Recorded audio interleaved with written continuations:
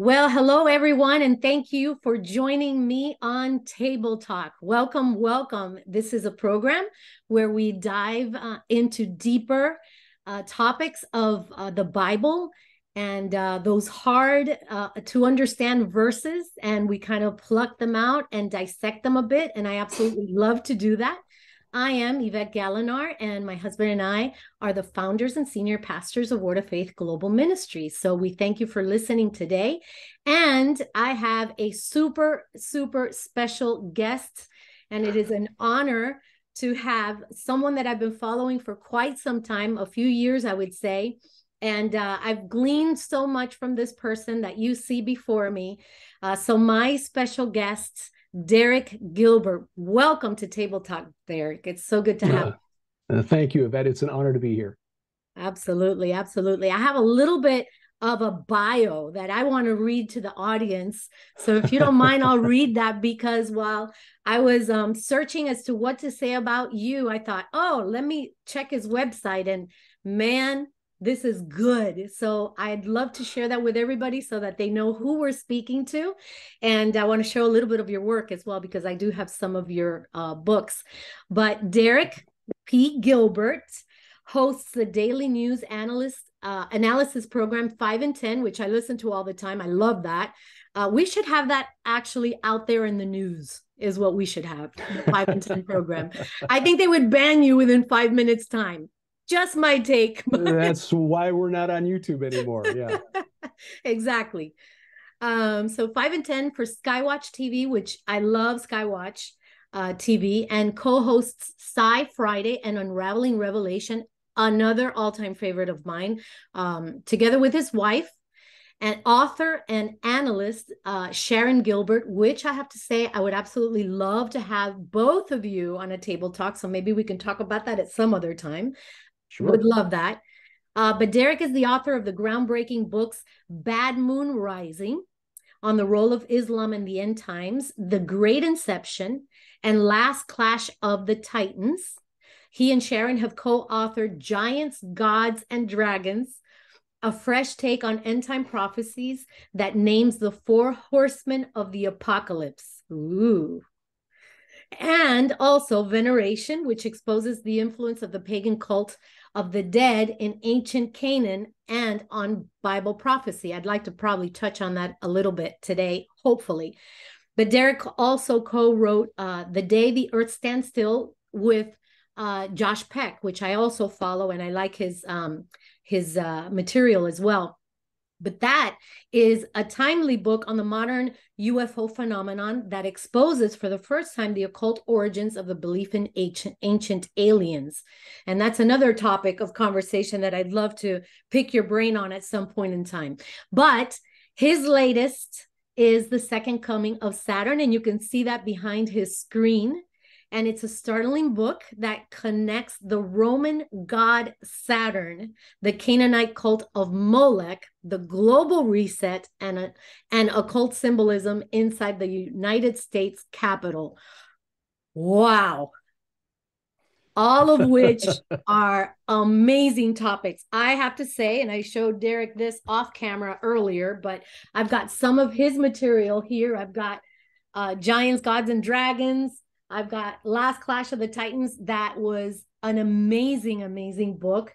The Great Inception as well. And look at this one, you guys, Veneration right here. So these are some of the materials that I brought with me because I wanted to show it to our audience that's actually watching. We're on podcasts as well, but those are actually watching. Anything you want to say about any of that material that I just mentioned? It's just that, as I look back over my life, when I came out of college back in 1984, I was a radio broadcaster in the secular world. In fact, top 40 radio broadcaster, because when you're, 22 years old, nobody needs a talk show host who's only 22 because you're stupid. You don't know anything. You may not be stupid, but you don't have enough life experience to really understand what's going on. Right. So anyway, I was on that track. And if I had looked back, look forward 40 years to where I am now, I would have thought, something traumatic had happened in between. But what really happened is the Lord was preparing me in a very non-traditional way for what we're doing now. So the broadcast experience, the fact that I'm the son of a school teacher and an engineer. So you've got, on the one hand, a father who wanted to figure out how things worked and design ways of making them better, and on the other hand, a woman with a heart to teach. And I can definitely say I am my parents' son, because I think that's come together in the way the Lord has designed this weird wiring inside my head. Love that. So taking dad's desire to figure out how things work and mom's desire to teach, and that's really where we are today. That's a great combination too. That's exactly right. And God just wired you that way with your parents that he gave you. That's amazing. Are you ready to dive right in? Absolutely. All right. Although some of the material that we have shared that you've written about and on the programs that you've been, I've heard you on many, many podcasts, but Skywatch is my go-to. I love to listen to all of the Skywatch programs. But some of this material might be new to some of the people in the audience, right? I never want to take for granted that everybody knows, the things that we're talking about. Not necessarily. I mean, you might say the word Nephilim or the name Nephilim, and some people have no clue, be that a Christian or not, but in any case, I want us to get into these topics because I'm sure that as it happened to me years ago when I began to dig deeper and listen to, programs like yours and read the materials that you've brought forth, it all begins to make sense. And what I mean by that is that the Bible begins to make more sense. I wanted to read an excerpt from Giants, Gods, and Dragons, if you don't mind. This is in chapter 5, the beginning of chapter 5, which I love how you quote Dr. Michael Heiser at the top of this, but you wrote this, and then we could go into it a little bit. And I know this is kind of deep, even though, the audience might not fully understand, but I want to go right into it, but you wrote in this chapter that's entitled More Lying Rebels, the Apkallu, Gilgamesh, and the 70 sons of El. Okay. So this is what you wrote. You said, the ancient records are rife with references to pantheons, that imitate, I'm sorry, I don't have my reading glasses. I should have gotten them. That imitate the true divine assembly of our Lord and Savior. Baal or Baal, right? El and El's 70 sons are one example.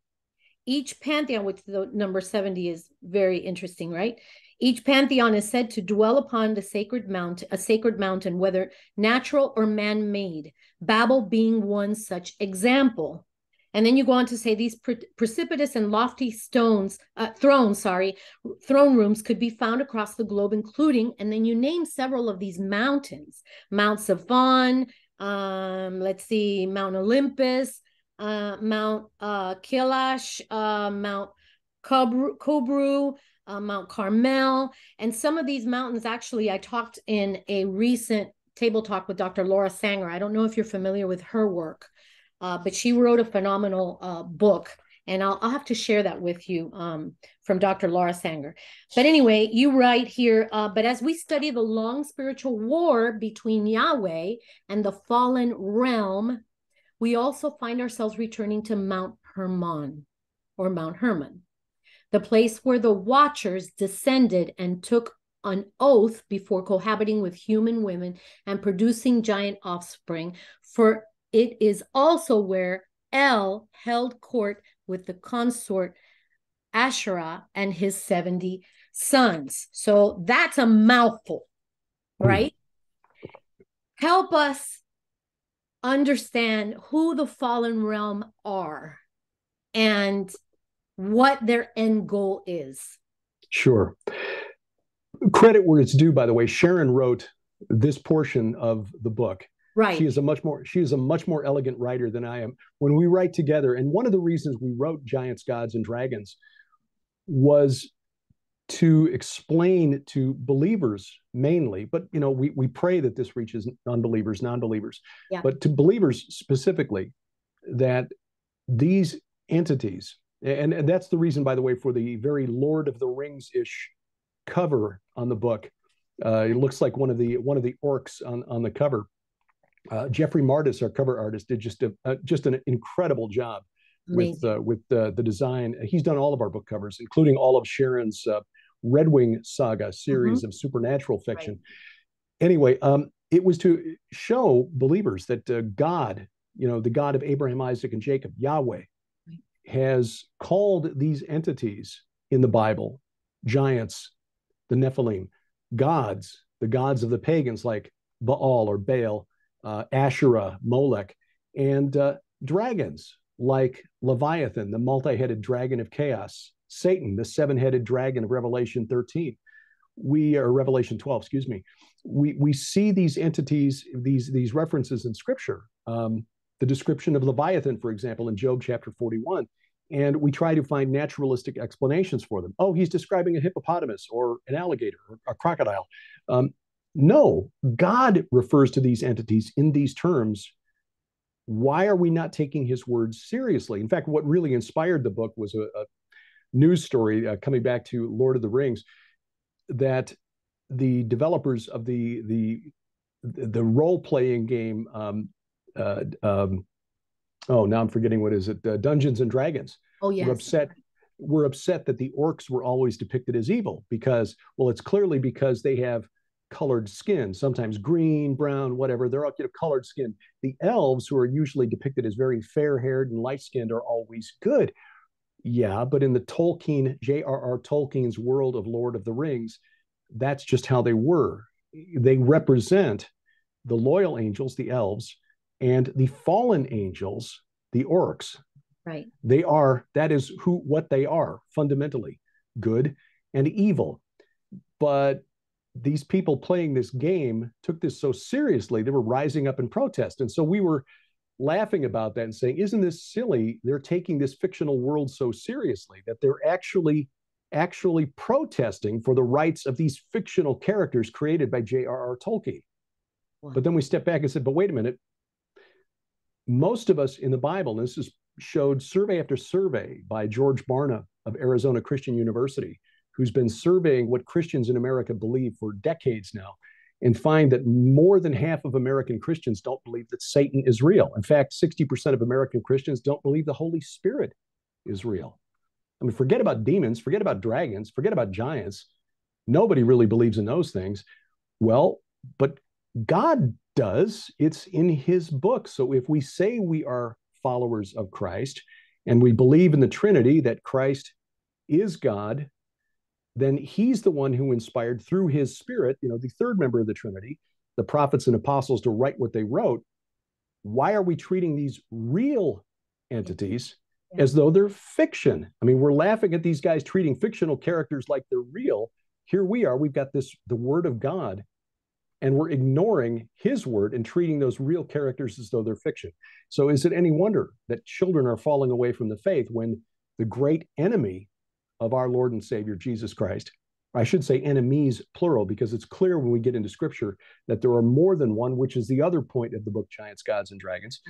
Right. It's not just Satan, but Satan and a bunch of minions who have aligned themselves against God. We don't take God's word seriously because we don't believe the enemy is real. So how seriously will we take this supernatural war in which we all take a part if we don't believe it's really real? If evil is nothing more than a construct, if reality doesn't, if there is no truth, no ultimate truth, as Pontius Pilate said, what is truth? Right. Well, there is ultimate capital T truth. Jesus said, I am the truth, the way, the truth, and the life, and no one comes to the Father except through me. But we're living in a world today where generations now have come up through an educational system that teaches there is no ultimate truth. Truth is however you feel. Yeah. And so in that kind of a world, our kids who've been soaking in this kind of an intellectual toxic stew are setting all of this aside. And so the reality of the situation is this: when we go back to what the prophets and the apostles knew about the world around them, and see how that's reflected in Scripture, we see that these giants, gods, dragons are real. The world around ancient Israel, the prophets and the apostles knew that their neighbors believed that their creator God, named El, not to be confused with El Shaddai or El Elyon. Right. El, the creator God of the Canaanites, was a different entity altogether. In fact, I show in my book, The Second Coming of Saturn, how we can identify this character all through history.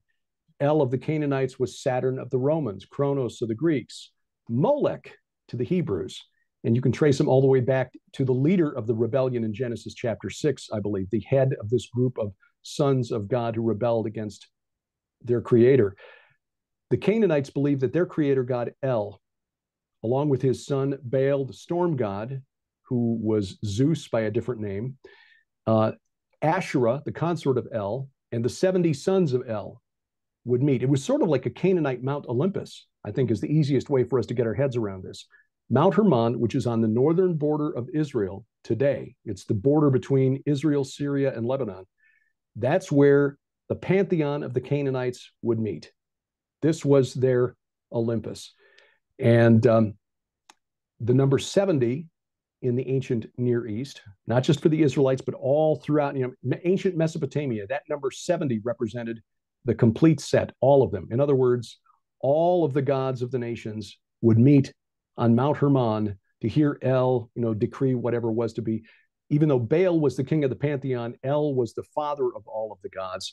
And this is where they met. And that is why, when we start looking at why certain things happened in the Bible, we begin to notice that these references to Mount Hermon and the region around Mount Hermon, which was called Bashan, show up, and they were always supernaturally charged. Jesus declared his divinity at Caesarea Philippi. That is at the foot of Mount Hermon. That's where he asked Peter that all-important question, who do you say that I am? Yeah. And when Peter said, you are the Christ, the Son of the living God, Jesus said, yes, blessed are you, Simon Bar-Jonah, for this has not been revealed to you by men, but by my Father in heaven. God himself confirmed it to Peter. And then he said, Jesus said, on this, I say that you are Petros, you are Peter, right. And on this rock, this Petra, little wordplay there, right. This rock, this 9,200-foot mountain right behind me, I will build my church. In other words, on the pagan Mount Olympus, the Canaanite Mount Olympus that we're standing at the base of, I will build my church. And the gates of hell, which is this really big cave over here called the Grotto of Pan, yes, which according to the first century Jewish historian Josephus was literally believed to be the entrance to the netherworld. Right. And Josephus wrote that no one had ever been able to lower a plumb line long enough to hit bottom. They thought the cave had no bottom because it literally extended into the underworld. Wow. And Jesus said, the gates of hell.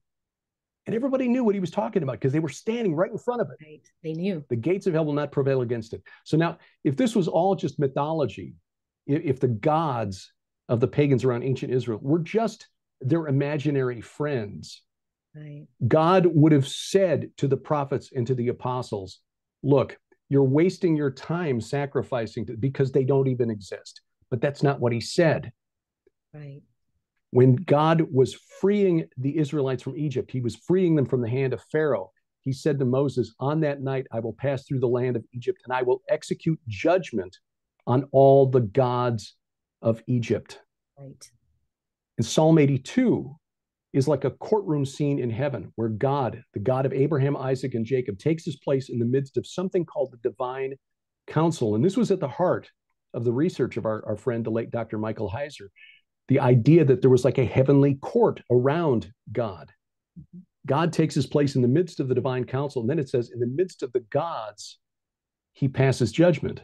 And I'm paraphrasing, I'm not quoting the translation exactly, but essentially he tells these lesser Elohim, these other members of the spirit realm, because you have judged unjustly, like men you shall die. Though you are gods, all of you, sons of the Most High, like men you shall die and fall like any prince. God was passing judgment on these entities for not administering his creation justly.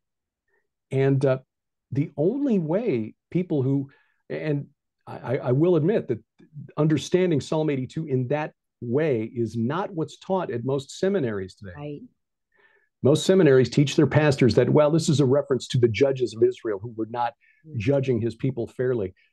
That's not how Jesus took it in John chapter 10. When you understand Jesus' reference to Psalm 82 in John chapter 10 correctly, right, you understand that Jesus was using this to say, look, I can claim to be the Son of God, the Son, because there are other entities in that realm, which was the understanding of Jewish theologians in the first century. They understood that there was a second power in heaven, the angel of Yahweh in the Old Testament, the angel of the Lord. It was only after the second century when Christians had really begun to spread the message that, hey, we know who the angel of the Lord is. It's that Jesus of Nazareth who was crucified under Pilate and then rose again from the dead, that Jews began to teach that there was no second power in heaven, and change the understanding that God is one. There is no, God did not have a son. Anyway, I'm starting to ramble a little bit, but the bottom line is this: there's more in the spirit realm. There are more entities active in the spirit realm than we've been taught. Right. And they, like us, were created with free will. And this long supernatural war between them, the fallen, and the loyal angels. Yeah.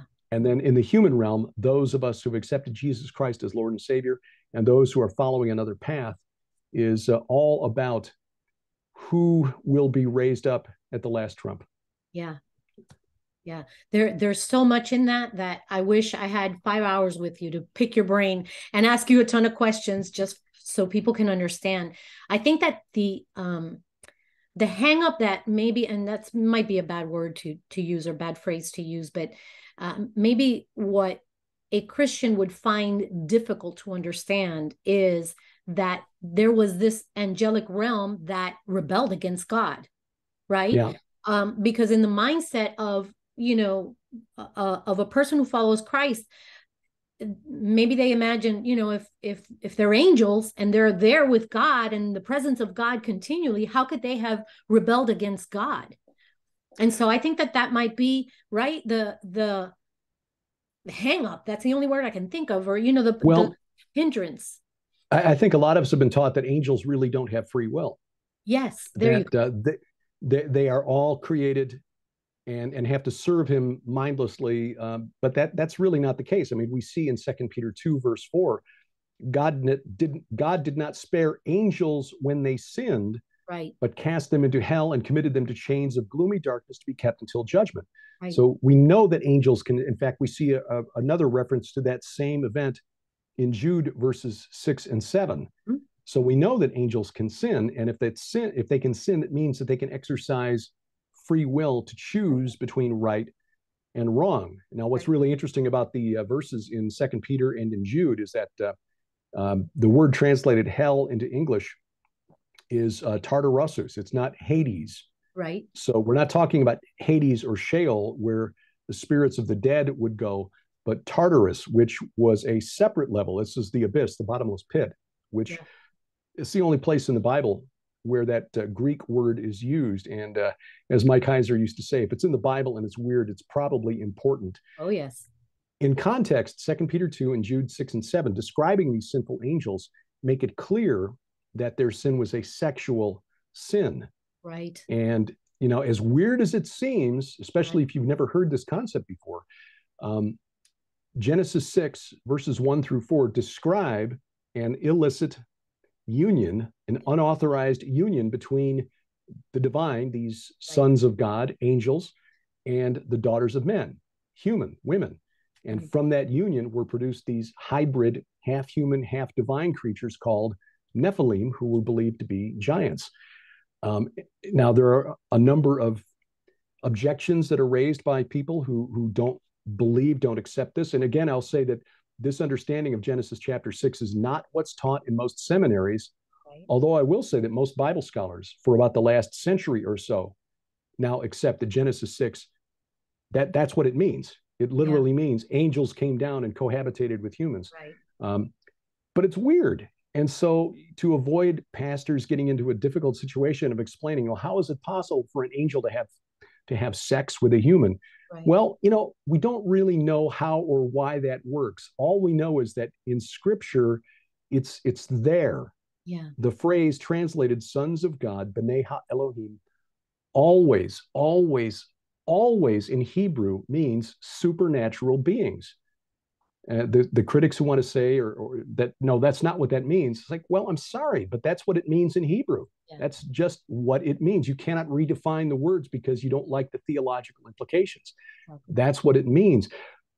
And when you understand then that incident, and this is not just known from Hebrew, but from Canaanite texts that have been discovered over the last 100 years, when you add that as context, sort of cultural and religious context of the world around ancient Israel, you see that event led to the neighbors of the ancient Israelites believing in the spirits of these long dead, mighty men, kings who could be summoned through necromancy rituals. Mm-hmm. The Canaanites called them Rephaim, and we see that term in the Bible. It's in the Bible more frequently than we think, because most of the time it's not translated as a proper name as it should be. It's translated as the dead or the departed or the shades or something. Okay. But they were known to the Canaanites. And about 20 years ago, a scholar from Estonia named Amar Anus showed etymologically, from language, that the Greeks knew the Rephaim, and that the demigod heroes of the Greeks were actually the Rephaim of the Amorites and the Canaanites. Mm-hmm. So in other words, Heracles, we know that, okay, he's the son of Zeus, an immortal woman. Mm-hmm. By definition, that means he's half human, half divine. So yeah, from a biblical perspective, that means he's one of the Nephilim.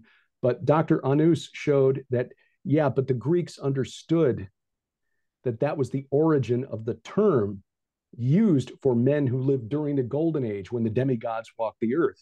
It comes from the Canaanites and the word for Rephaim. Nice. So this religion, you can trace the religion of the Greeks and Romans back to the Canaanites, which you can actually connect to Mesopotamian beliefs. We go into this and we cite a lot of scholarly sources. Most of them are secular sources in veneration, giants, gods, and dragons, second coming of Saturn, just to show that we're not making this stuff up. Right. Just as Ryan Pitterson did, as Mike Heiser did in his books like Reversing Hermann and The Unseen Realm. This is well known to Bible scholars. But again, the seminaries aren't teaching this to pastors because it's weird. Right. It's weird. And it's easy for secular skeptics to look at this and say, oh, sure, look at this now. They're teaching angels and humans, hooking up. It's like, yeah, I'm sorry, but that's what the Bible says. Yeah. Okay. We're not trying to make this up. And this led to a cult of venerating the dead, venerating the ancestors. That's what our book Veneration is about. And we show in that book how this influenced the Israelites. This is why we get some passages in Isaiah where he condemns the Israelites for carrying on amongst the terebinths or the oaks, or eating forbidden food amongst the tombs. Strange reference like the son of David, Absalom, erecting a pillar for himself in the Valley of the Kings, for he had no son to keep his name in remembrance.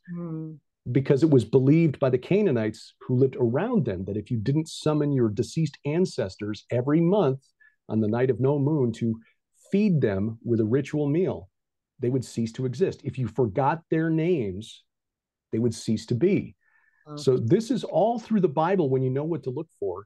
And it continues to this day with cultural, religious celebrations like the Day of the Dead in Mexico, in Madagascar, where people will go to the tombs of their ancestors every few years and take out the bodies and rewrap them and give them gifts and offerings and dance with the bodies of their ancestors.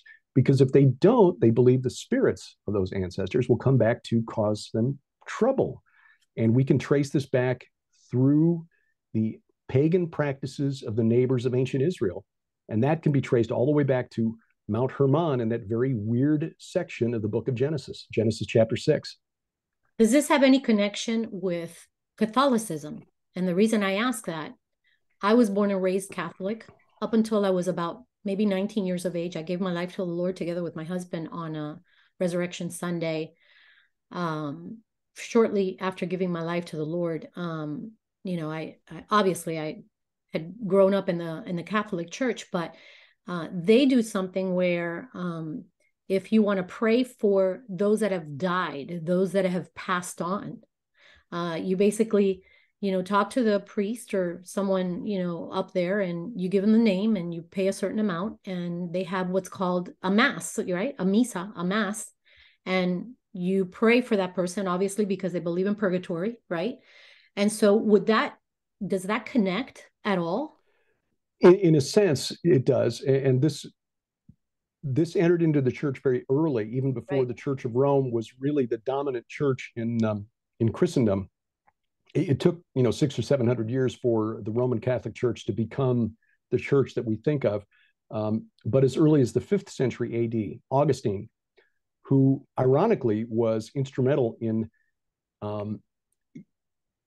changing the theology of the Christian church, because until the time of Augustine in the early 400s, it was the consensus that Genesis chapter 6 means what it says. Yes, angels mated with human women produce these spirits, produce these giants, Right. whose spirits became demons after they were destroyed in the flood of Noah. When you read the early church fathers like Irenaeus and Justin Martyr and Athenagoras and Pseudo Clement and a number of others, it's clear this was the default understanding. And they understood also the overlap between that and the stories of the Greeks, where the old gods, the Titans who were banished to Tartarus, were the sons of God from Genesis chapter 6.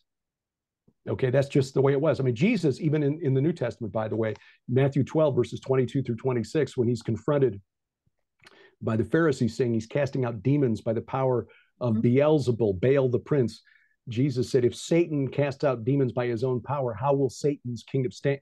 Oh, okay, so Baal is Satan, and everyone knew that Baal and Zeus and Jupiter were the same entity by different names. So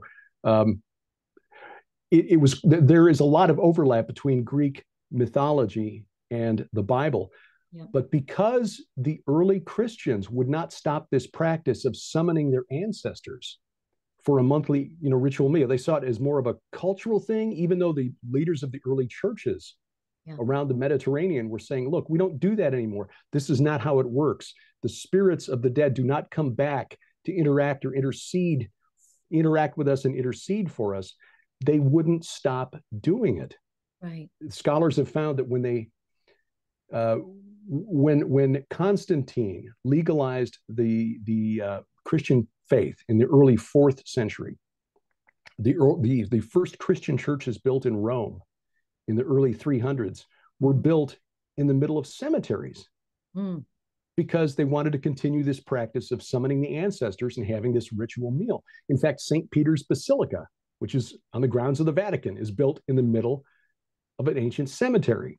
Right. So this practice wouldn't stop. So 100 years later, Augustine comes along. He said, okay, well, look, the spirits of the saints, the righteous men and women who've gone on before us, can also intercede for us. So we can pray to them, and we can, like I said, it's ironic that he is the one who brought the practice of praying to saints and asking the saints to intercede, which derives from this veneration of the Rephaim, the spirits of the Nephilim destroyed in the flood.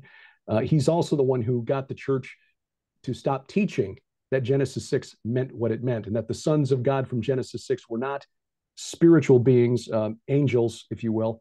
They were the righteous sons of Seth who cohabitated with the evil daughters of Cain. And that is still what is being taught in seminaries today, even though theologians kind of have abandoned that sons of Seth theory about 100 years ago. Wow. Well, that's interesting. I'm glad that some eyes are being opened with regards to that. I hope that more will help us dissect this a little bit. So this angelic realm that rebels against God, the fallen, cohabitate with the daughters of men. This hybrid race called the Nephilim show up. They are tall, evil, horrid looking. God only knows what the world looked like at the moment, that God had to find only Noah and his family to save what was left. And the flood comes. What happens to those Nephilim, and what happens to those fallen? Because as you described, the like in Jude and in First Peter, Second Peter, I think it was that we talked about, but they are now in Tartarus. In other words, the angelic rebels are in Tartarus. They're chained in Tartarus. What interaction do they have with humanity now? And what happened to the Nephilim, the spirits of the Nephilim? Really good questions. In a nutshell, here will be about 5,000, 6,000 years of human history in a nutshell. When you ask a Christian today, why is the world in such a mess? Yep. Christians will answer, okay, because Adam and Eve sinned, the fall in the garden. Right. If you were to ask a Jew in the first century, okay, the time of Jesus and the apostles, they would say, yes, that was important. But then you also had the Genesis 6 incident where the sons of God saw that the daughters of man were fair and took wives of any they chose. And the giants were in the earth in those days. And also after that, whenever they went into the daughters of man. And that word, by the way, that says when in Genesis 6, verse 4 can also be translated whenever they went into the daughters of man. Right. Then you had the Genesis 11 Tower of Babel incident.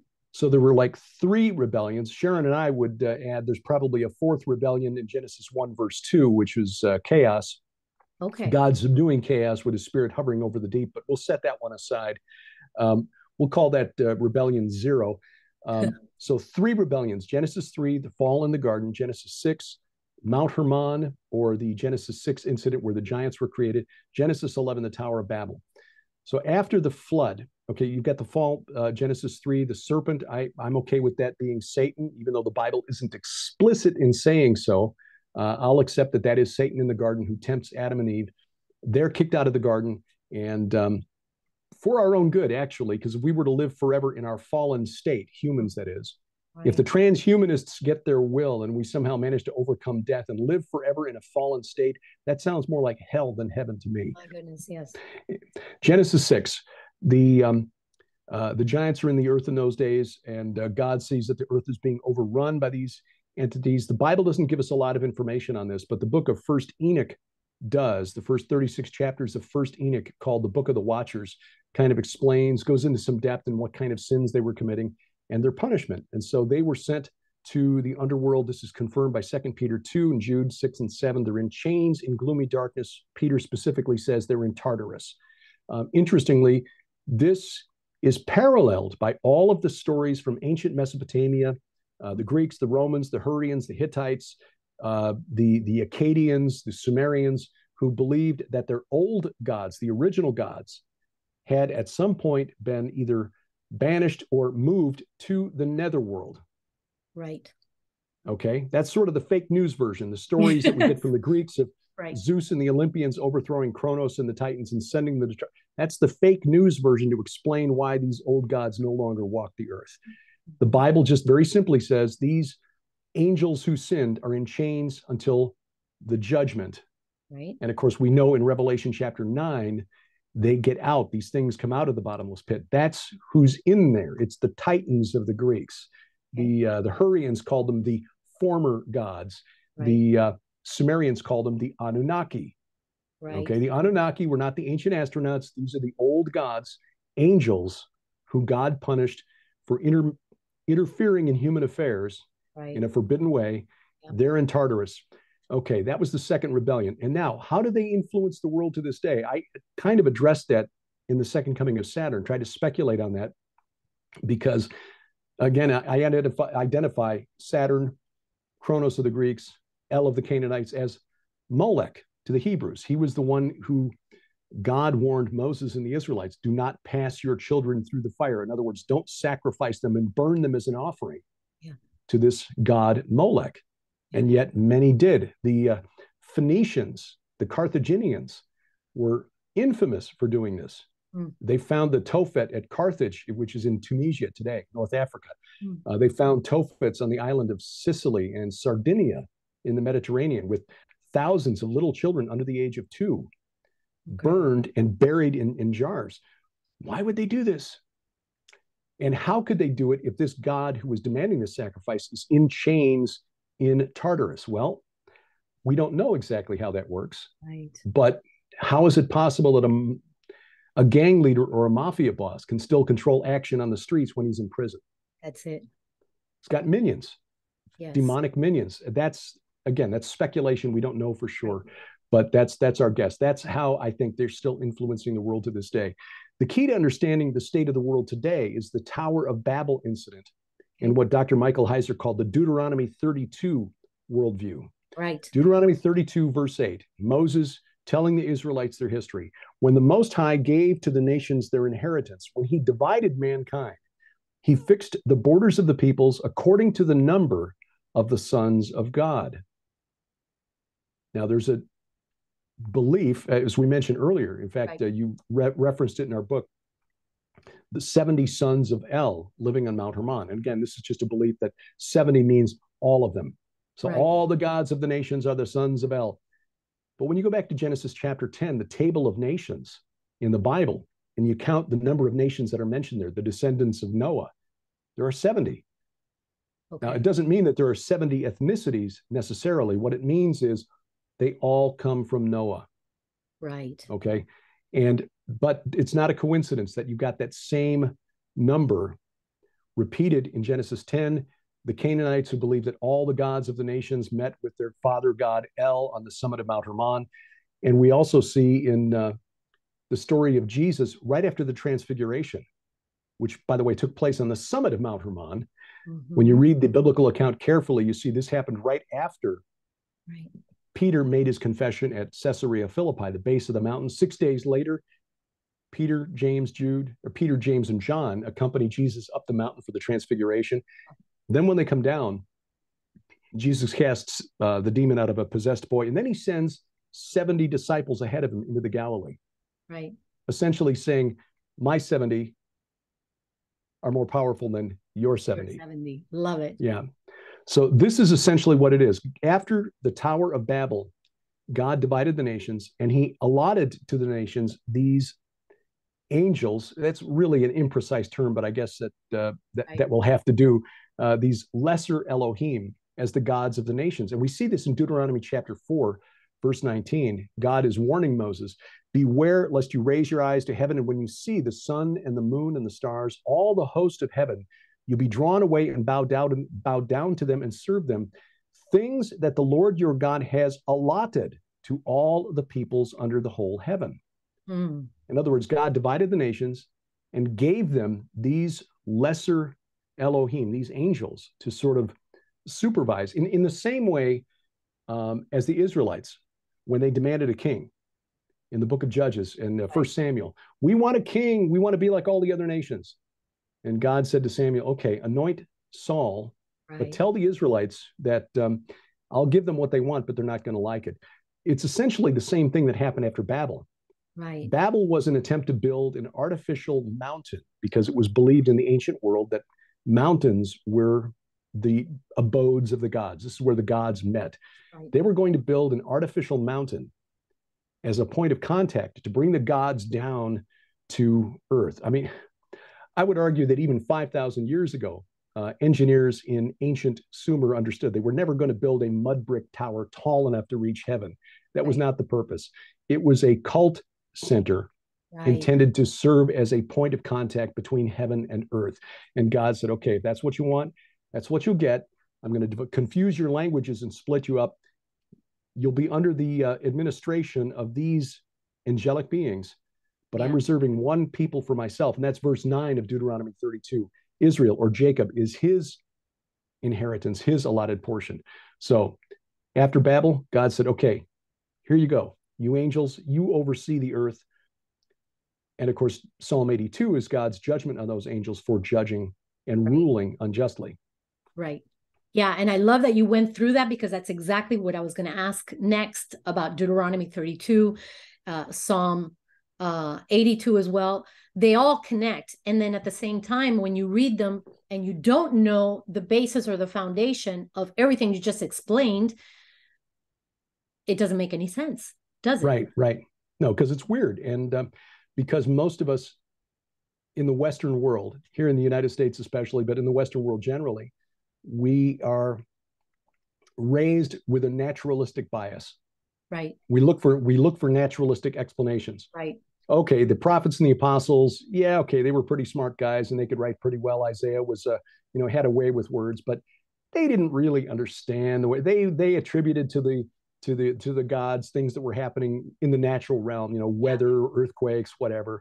It's like, no, I think we're doing a disservice where it's really we've been pulled away from the understanding of the world that the apostles and the prophets had. And so all we're trying to do is we're not trying to create some weird new way to make the Bible exciting. We're just trying to get back to understanding the word of God the way the prophets and the apostles did. That's right. That's right.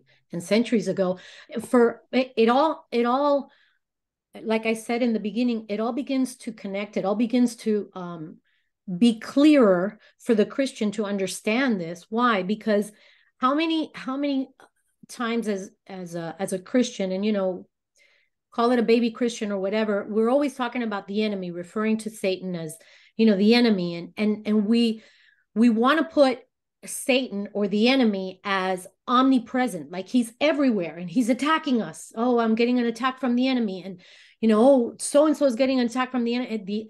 Like if the enemy is omnipresent, and he's not. The enemy is not omnipresent. We have to understand that there are these demonic entities at work. And so when you talk about the fallen, those that rebelled against God, and then you talk about the Nephilim, is there a difference? Help us understand. Is there a difference? Because I know obviously what Enoch has to say. I know what historians like Josephus had to say and whatnot, but explain that to our listening audience, is that there's a difference, right, between the dead spirits of the Nephilim and this fallen angelic realm in a sense. Right. There's not much that we've been taught in the church about, I guess you'd call it angelology or demonology. Yeah. And we could really stand for some good teachings in those regards. And, to bring Mike Heiser back into the conversation again, his books, Angels and Demons, are really good academic reference materials for a study of angels and demons and what the Bible has to say about them. But in a nutshell, these fallen angels rebelled against God. You essentially have two groups. You've got the group that are mentioned in Genesis chapter 6, the sons of God. They're called watchers. But there are also faithful watchers who are mentioned very briefly in Daniel chapter 4, Nebuchadnezzar's dream, where the watchers decree the punishment to Nebuchadnezzar for his pride. It's like in fact, they apparently have some authority because his punishment was by the decree, the decision of the watchers. So watcher apparently is a category or class of angelic being. Anyway, this group that rebelled prior to the flood of Noah, who were committed the sin of crossing the species barrier, apparently, they're down in Tartarus. The second group of rebels are apparently among the group that God delegated authority for overseeing earth after the Tower of Babel incident. Those are fallen angels. Demons are fundamentally different. They are what's the scholarly word? Ontologically different.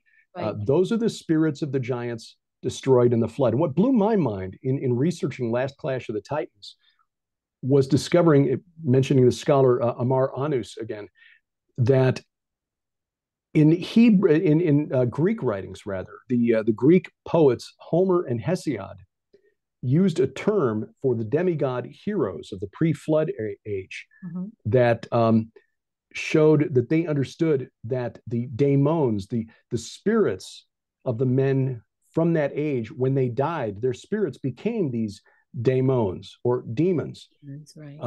It's just they had a much better view of them than Jews and Christians did. The Greek daemon was a spirit that could intercede for you and do good things for you, but you had to sacrifice to them. You had to offer them sacrifices at their cult centers.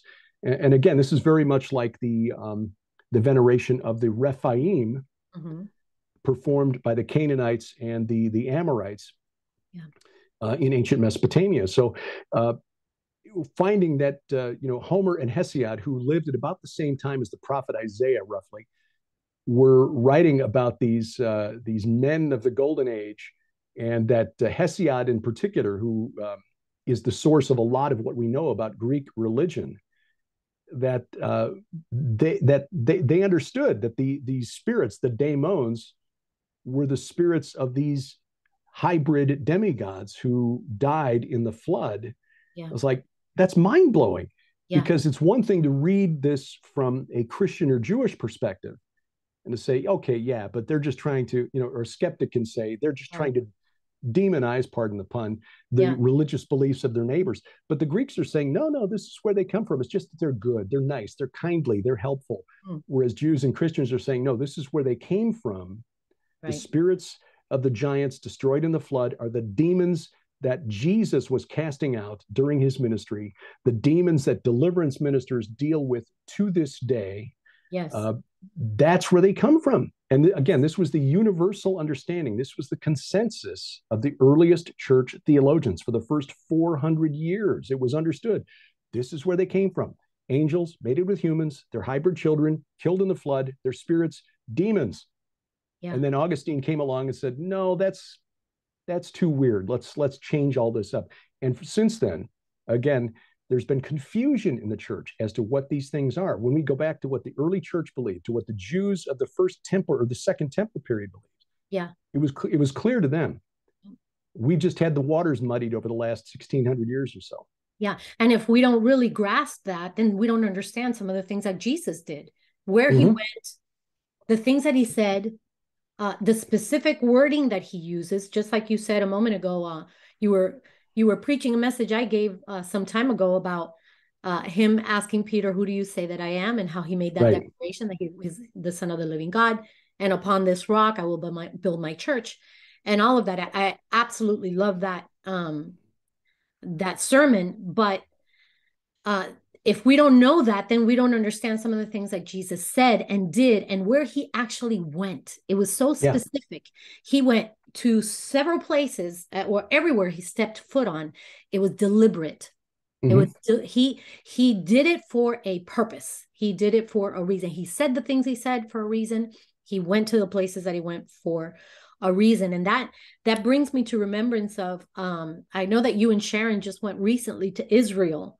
And I'd love to pick your brain on that, but you had spoken in a couple of podcasts that I heard. I think it was maybe on Blurry Creatures and some others. You talked about the valley of the shadow of death.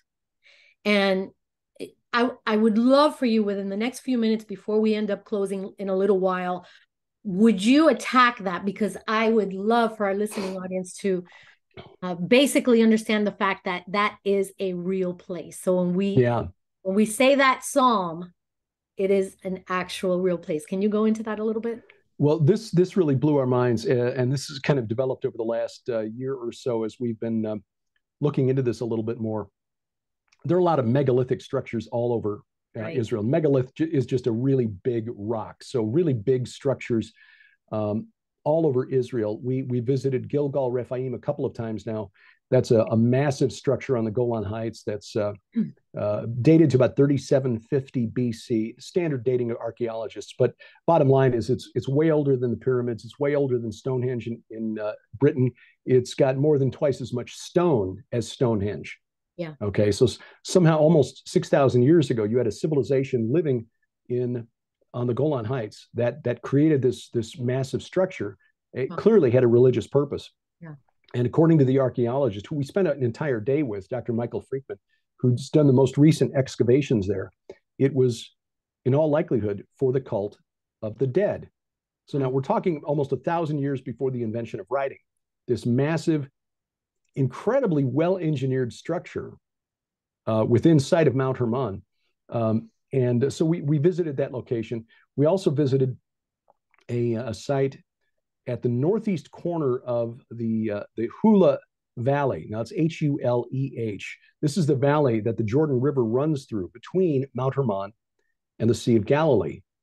Okay. Scholars have found, as they've over the last 55 years, as they've surveyed the Golan Heights, Israel took it from Syria in the 1967 war. They found that the hills around this valley, which until the 1950s, when the Israelis drained it, it was a swamp. So you couldn't really build anything on the valley. It was just basically a wetland. But on the hills on either side, the Golan Heights to the east, the mountains of Naphtali on the west, are what they call dolmens. Mm-hmm. Dolmens are these megalithic funerary monuments. The name comes from Brittonic, that's a Celtic language, and it means table because most of them look like tables. You've got two massive slabs of stone with a tabletop across the top. Those are the simplest forms. Many of them on the Golan Heights then are covered with stone on top of it to make a big cairn, but that's the basic structure, a big trilithon, two big slabs, vertical slabs, and then a tabletop. Right. This one that we visited has a 50-ton capstone. That is two fully loaded 18-wheel tractor trailers.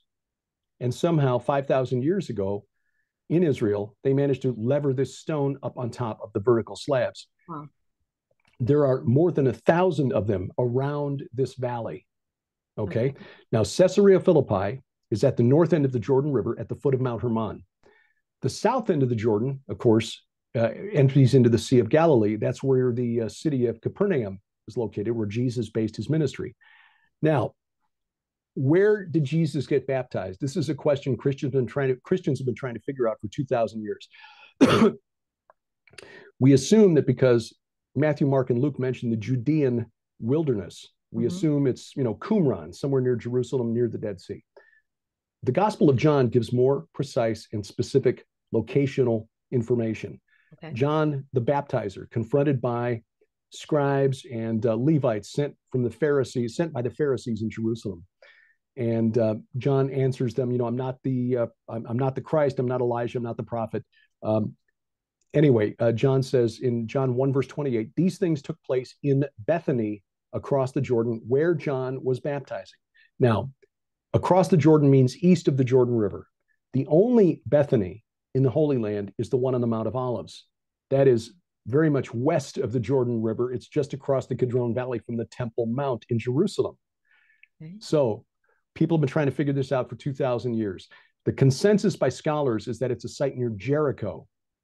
And in fact, the Kingdom of Jordan is spending like $300 million to develop this site now into a tourist location. God bless them. But to quote Sala from Indiana Jones, they are digging in the wrong place. John 1:29.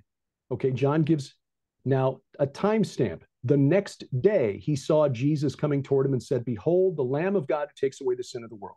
Mm-hmm. All right. And then he says, I saw the Spirit descend from heaven like a dove, and it remained on him.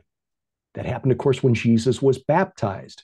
Yeah. Now we go to verse 35. John the Apostle gives another timestamp. The next day again, John was standing with two of his disciples, and he looked at Jesus as he walked by and said, behold, the Lamb of God. The two disciples heard him say this, and they followed Jesus. Well, one of those disciples is Andrew, the brother of Simon Peter. Right. Andrew goes to get Simon Peter, said, hey, we found the Christ. Then Jesus calls Philip. Philip was from Bethsaida, the city of Andrew and Peter. Bethsaida is 1.5 miles north of the Sea of Galilee. Andrew and Peter, we know from the Gospels, the Synoptic Gospels, were partners in a fishing business with James and John on the Sea of Galilee. Now, what are the odds that Andrew would be following John the Baptizer as a disciple if John was baptizing near Jericho, 90 miles away? Now, today, 90 miles is a road trip. We'll go to the outlet mall for 90-mile drive. Great, we'll be there in 2 hours. Right. Back in the day, it would take a week to walk that across rough terrain. Wow.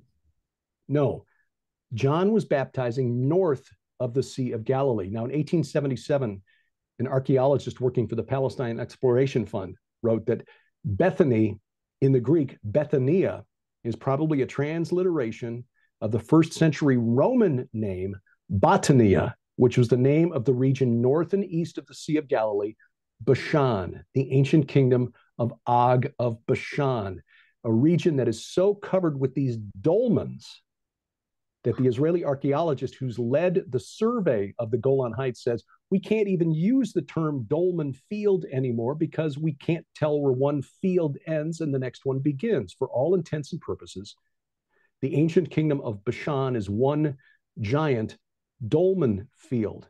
In other words, one giant necropolis. The cult of the dead is basically enshrined in that ancient land. Now we go to Matthew chapter 4, and here's what really made our heads explode. When Jesus heard that John had been arrested, this is beginning of verse 12, he withdrew into Galilee, and leaving Nazareth, he went and lived in Capernaum by the sea. Capernaum is on the north shore of the Sea of Galilee. It's about a mile from Bethsaida, in the territory of Zebulun and Naphtali, so that what was spoken by the prophet Isaiah might be fulfilled. And now he quotes Isaiah chapter 9, which is that messianic prophecy that includes the very famous line, unto us a child is born, unto us a son is given. He quotes, the land of Zebulun and the land of Naphtali, the way of the sea, that's the Roman road, the Via Maris, that ran from Egypt up to the Sea of Galilee, up along the Jordan River, halfway to Mount Hermon, and then it cuts off to the northeast towards Damascus, right through ancient Bashan. Okay, the way of the sea beyond the Jordan, east of the Jordan River, Galilee of the Gentiles. Here's the money quote, verse 16. The people dwelling in darkness have seen a great light, and those dwelling in the region and shadow of death, on them a light has dawned. And from that time, Jesus began to preach, saying, repent, for the kingdom of heaven is at hand. For Matthew, this fulfilled the prophecy of Isaiah. People dwelling in the region and shadow of death, on them a light has dawned. Now, again, the Jordan River runs through this valley that is ringed by 1,000 dolmens. Wow.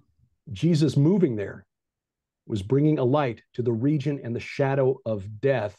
And it was through that valley that Jesus went from his home base at Capernaum to lead his disciples to Caesarea Philippi at the foot of Mount Hermon to say, who do people say the Son of Man is? And now who do you say that I am? And then he climbs Mount Hermon to declare his divinity to the spirit realm with the transfiguration. So yes, we think that valley between Mount Hermon and the Sea of Galilee is the valley of the shadow of death. And when you think about Psalm 22 and the verses in there, and I heard Sharon give this presentation at a church in Murfreesboro, Tennessee a few years ago. And when because she described it this way, and she'd explained what a dolmen was and what they looked like. And then she read Psalm 23. Even though I walk through the valley of the shadow of death, I will fear no evil, for you are with me. Your rod and your staff, they comfort me. You prepare a table, a dolmen before me in the presence of my enemies. it's like, your mind. Man, Jesus declared war on the spirits of the demonic spirits of the dead right from the beginning of his ministry, with where he chose to be baptized. Yes. Where he declared his divinity. Yes. And again, from there, after the transfiguration, he began to make his way to Jerusalem to fulfill his mission. Whoever said the Bible was boring? I think it's only because we've been taught that most of the characters in it, the giants, the gods, and the dragons, are imaginary. Yeah. Once we understand, hey, look, this is like Lord of the Rings on steroids. Yeah, it's so true. Because it's real. Right. You're absolutely right. Oh my goodness. I love that. I love how the Bible just comes to life. And then not only that, we know, these bits and pieces of the Old Testament and how they just connect with the New Testament, everything that Jesus did, everything, from the healing to the things that he, said and it's just, I love how that just connects. To me, it gets me so excited, Derek. So excited. And it's that passion that I have to just share the word of God with people. And, I get it that as pastors, you want to make the word of God, relevant to this day and age. And of course we can do that in certain ways, when God speaks to us and stuff, but really we miss the meat of it if we don't dive into subjects such as these. Amen. Amen. Well, I wish I could stay with you longer. I know you have to go. But is there anything new that you're working on that you want to talk to us about for just the next few seconds before we close? And what I would love for you to do is to share with our audience where they can support your work, where they can find you, and then just, close in prayer for us, if you don't mind. Thank you. We are working on a book called The Gates of Hell, which Okay. will go into this in some depth. We're also putting together a video based on our recent expedition to Israel to show what it is we saw when we visited Gilgal Rephaim, this megalithic structure on the Golan Heights.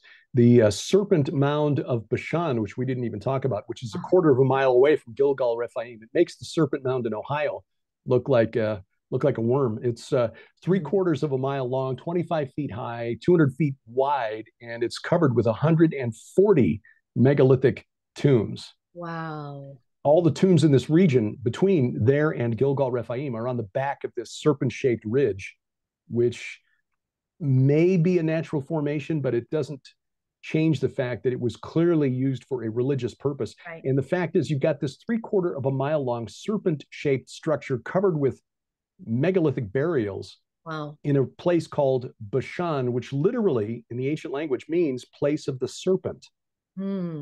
So yeah, that'll be part of the video that we're putting together on this whole series of, I hesitate to call them discoveries, because God has certainly known that these things are all there. It's just, putting together the evidence, but just sharing the excitement we have about that. Those will both be out before the end of the year. And people can follow our work. We produce about 4.5 hours of content a week between our weekly broadcast program, Unraveling Revelation, where we study end times prophecy. We got 2 podcasts, my weekly interview program, A View from the Bunker, PID Radio, which stands for Peering into Darkness. That's the podcast that we began back in 2005. And our weekly Bible study, the Gilbert House Fellowship, which is audio only. We just go through the Bible verse by verse in chronological order. And we try to dig out these kind of nuggets. And there are a lot more in there than we realized. We've been through the Bible all the way once. We're going through it for the second time now. And we're going through much more slowly than we did the first time, because we're seeing more than we just like, hey, was this in here the last time? Because I don't remember this. But that's the thing about the Bible. You never run out of things to discover. Yeah. And it's it really is a joy to do what we do. Well, thank you for. And you can find all of that at gilberthouse.org, gilberthouse.org. Okay, fantastic. And people can follow Skywatch from there and everything, correct? They can skywatchtv.com. Yeah, for the daily news updates, skywatchtv.com. Very good, very good. Would you close us out in prayer? Yeah.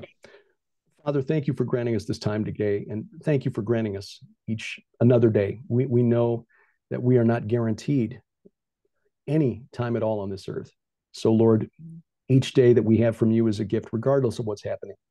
And we just pray that you'll help us to make the most of the time that you have blessed us with, using the gifts, the talents that you have given to us to honor you, to lift up Christ and him crucified, as Paul wrote.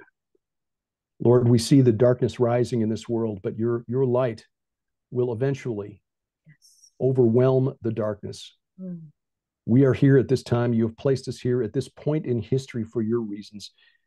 Help us to find the purpose to which you've called us, and then to run the race with all of our strength while we still draw breath. We ask for your blessing, Father, especially for those who are preaching the gospel in places where doing so is a threat to life and limb. We pray for those who are struggling emotionally, spiritually, financially, physically this day, Lord, that you would bring comfort and healing. Lord, you have blessed us beyond measure. We know a day is coming when you will return and restore this world to justice, bring justice to this world, true justice, Father. Until then, Lord, give us the words to speak when the opportunities present, to share the hope that we have in you with gentleness and respect, Lord. We pray for your Spirit to grant us wisdom and discernment, boldness, and also, Lord, the grace to love sacrificially as you have loved us. We ask this in Jesus' name. Amen. Amen. Amen. Thank you so much, Derek. Thank you so much for spending this time with us. We have to get you back on and dive into other topics that maybe we didn't dive into today for sure. I have so many more questions. So, but thank you again. I do appreciate it so much, and we'll see you again. So, for our listening audience, be sure to share this with your friends and your family and follow along with us and follow Derek and his ministry as well. And you can support his ministry also by getting all these great books and great materials. So, God bless you all. Take care. And thanks again for joining us. God bless.